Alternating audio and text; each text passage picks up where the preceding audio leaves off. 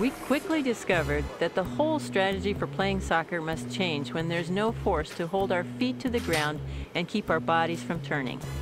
Using feet to pass is always challenging, but even more so in space where we can't stay on the floor.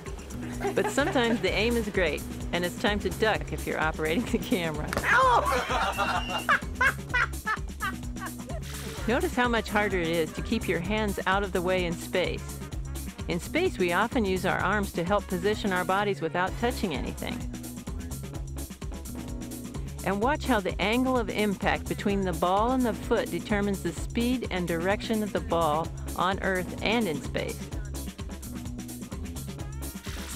The astronauts are trying to kick with some force and not hold on to anything.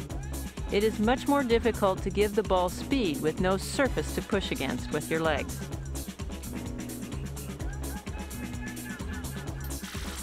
Let's watch how Sergei and Valery play and think about how different it is to play soccer on Earth.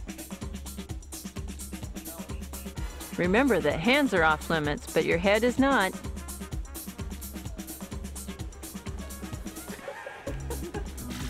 Soccer is an ancient game and a very popular one with people around the world. Now we know that astronauts can play it in the International Space Station as they orbit around the world as well.